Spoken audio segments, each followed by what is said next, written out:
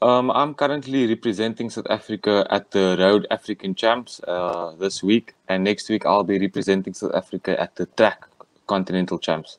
We landed on Sunday morning at 11 o'clock in Egypt, but got to the hotel at around about 2:30. Yeah, traveling out of South Africa during COVID was painful because of all the COVID testing and stuff like that. So currently, I've been tested for COVID twice, with both results coming out negative, which I'm very happy for. So we got COVID tested just before the racing started here in Egypt. So on Monday, we got tested for COVID. So that was my second test now. Yeah, and then we couldn't do it because we had to, so that they could see who's negative and positive and those who can't race and race. So yeah, so on Thursday tomorrow I'm getting tested again before I start my road race on Friday morning. So yeah, we're very COVID cautious and we have to wear a mask at all times when you leave your room. So yeah.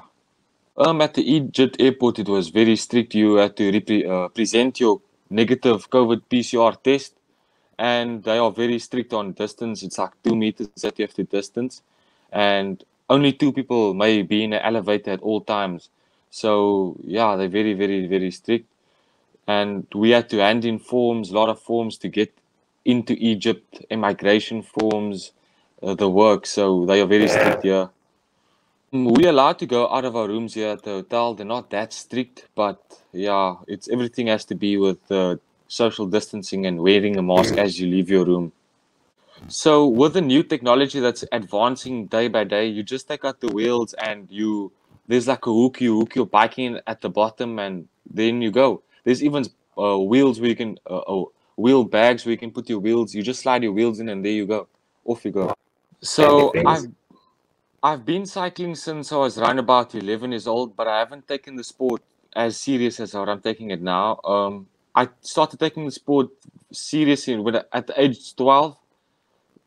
Yeah, so it's a family thing, but I actually got into the sport because I was diagnosed at age 11 with Guillain-Barré syndrome, and then I was like the doctors didn't there wasn't a cure for Guillain-Barré, so they gave me lots of steroids and stuff like that, and I obviously steroids makes you swell up, and I got fat. And then one day my older brother George told me that you can't just sit on the couch and get fat all day. You need to do a sport. And then George built me my first track bike because we had a track bike at home, his old track bike. So he built it up for me, and then I started riding with him during the week, just easy to lose weight.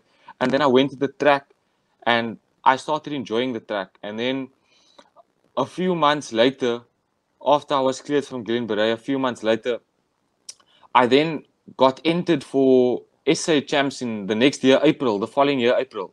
And I went to SA Track Champs in Joburg and I won all gold. And I was like, yo, I won all gold, and this is not just winning the gold part, but I enjoyed it so much that I decided to stick with cycling. And yeah, I started riding on weekends with my brother and my father as well. My father still rides now and then because he used to do cycling in these days as well. That's how we eventually got into cycling. So it became a brotherly thing, and then I started competing, and that's when I just fell in love with the sport, and I enjoy it still today. Like, you can't do something you're not enjoying at all, you know? My dad wasn't the SA cyclist, but my dad was a Western Province champion or cyclist in his days because of apartheid as well. So I don't want to get involved with politics now, but yeah. Yeah, during lockdown, I was actually very motivated in training because I got selected last year for World Champs, as you know. So yeah, I was mostly focusing on that goal and training hard and yeah, just working hard every single day because I never knew when racing was going to start again. So I was forced to train hard every single day because racing could open at any moment. And unfortunately, racing didn't open, but I kept on training for those 7 months we never raced. Yeah, the only time that happened to me was when I came back from Belgium in 2019, and I was ridden out of this world.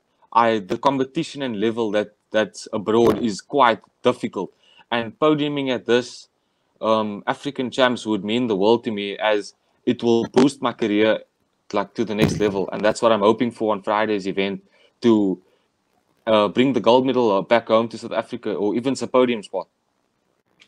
The reason why I wanted to quit was because dominating in my country, I thought that I was going to dominate in the rest of the world.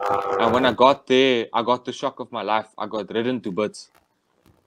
So just about like 2 months ago, I asked myself, why did I start cycling and why do I enjoy it that much? And then the passion and the love just came back automatically. Yeah. My current routine is I practice most of the time 7 days a week, and sometimes I practice 2 to 3 times on a day. So I'm currently 3 times in the gym on a Monday, Wednesday, and Friday, and then the rest of the week is just training double sessions or just training on the road and track. On a day during school time, I would cover like between 60 and 80 kilometers on that day, but without school between 100 and 150, and on weekends between 150 to 200. For 150 kilometers, we would do the Tuitskloof Pass, the back there by Rawsonville, over Wayneskloof Pass at home. I come home on the 5th. I land in the 15th of March in Chanton in South Africa. But the competition, I still have a few more races, a lot more races left. So for the road, it's just the 6th. On Friday, sorry, and then on the track, I got approximately 9 races that I have to partake in for South Africa, because I'm one of the senior riders in my age category now, and of the best in our country now. So I was given a fair share of races. So I'll be participating in a lot of races on the track. My big dreams are definitely to make it on the world stage of cycling, to be racing the Tour de France, world champs, going to Olympics, doing the big classics of the world like Kern, Brussels Kern. So, and even Milan San Remo, which is one of the biggest classics in the world, and even Paris-Roubaix. My 3 motivators in my life is most definitely God, because of what He's done for me, like how He's healed me from a disease where people doesn't even walk or talk. So He motivates me, and every race I do, I try to give thanks back to God for what He's done to me, to show Him that the gift and the talent He's given me isn't being wasted. And then definitely I look up to my dad for everything that he's taught me. And then cycling wise, I look up to many people, many people. Even currently, I can't even believe I'm in Cairo with one of my local heroes, South African heroes, Ryan Gibbons and Kent Main and Clint Hendricks, even with him on the same team. So it's a big shock. I'm still, every day I'm learning from these guys now.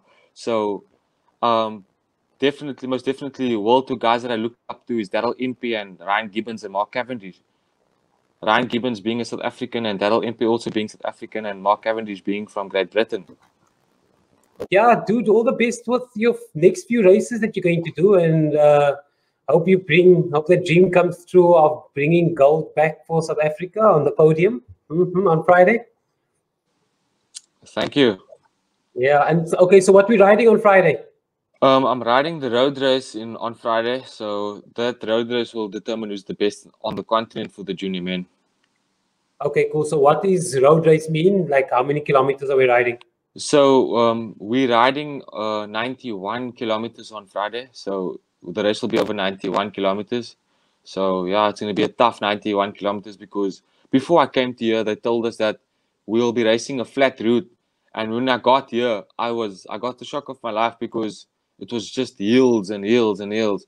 But I will be doing my best, my utmost best here, even more than my best, because I'm representing my country, and we, as the junior boys, we firmly believe we are one team with one dream. Yeah, nice. One team with one dream. Cool, dude. I mean, yeah, it's just a pity the sound wasn't so good in the beginning, but thanks so much for your time, and enjoy Egypt, and all the best for Friday. So let's see you on the podium. Thank you. Okay, cool, dude. Bye-bye.